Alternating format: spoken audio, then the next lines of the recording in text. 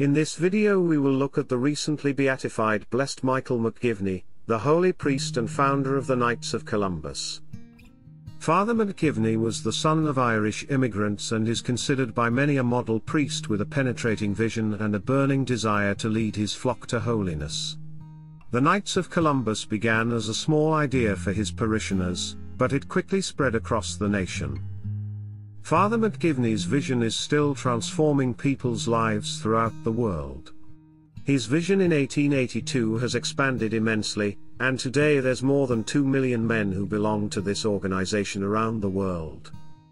Originally Father McGivney had intended this program for his parish alone, but quickly other priests recognized the value of what he had created, and other councils started growing outside of the Connecticut area. The social setting in Connecticut when he was growing up was outright hostile toward Catholics. Catholic immigrants were at the very bottom of the social ladder and faced constant discrimination for their lack of education, poverty, and for the stigma of holding greater allegiance to the Pope than to the President. In people's eyes, they couldn't be both Catholic and American. Growing up in this environment and being the first of 13 children, Father McGivney left for seminary at the age of 16, but his father's death would soon force him to return home to provide for his family. The time he spent working left a deep mark in the young man that would later bear fruit in his priestly ministry. From his first years as a priest, Father McGivney sought to make the church the center of community life for families. He organized outings for youth and baseball games. He also visited the imprisoned and was beloved by the prison guards.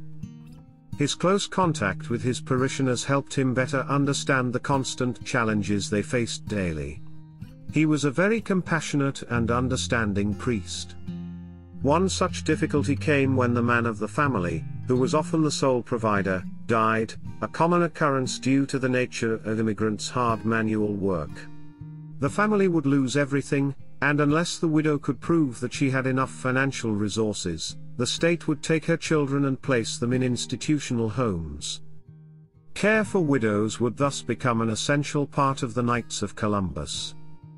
When the young priest founded the Knights of Columbus in 1882, he envisioned a brotherhood that would lead its members to Christ and help them provide for their families spiritually and materially. He wanted to keep families Catholic. The Knights organization was named for Christopher Columbus, the most celebrated Catholic figure at the time, and one whose name would help make the case that Catholics could be good American citizens as well. The four principles of the Knights thus became charity, unity, fraternity and later patriotism. Father McGivney's journey would end at the early age of 38, after a serious case of pneumonia during the pandemic of 1889 and 1890, but his legacy would endure. Pope Benedict XVI considered Father McGivney a key figure in the impressive growth of the Church in the United States, stating, "We need but think of the remarkable accomplishment of that exemplary American priest, the Venerable Michael McGivney, whose vision and zeal led to the establishment of the Knights of Columbus." On May 26, 2020, Pope Francis approved a decree for a miracle attributed to his intercession, allowing Father McGivney to be beatified. A second approved miracle is needed for him to be canonized as a saint of the Catholic Church. We can pray through his intercession that the Catholic Church continues to grow and lead families to sanctity and service all over the world. Thank you for supporting my channel. Please like and subscribe. May God bless you and keep you. Blessed Michael McGivney, pray for us.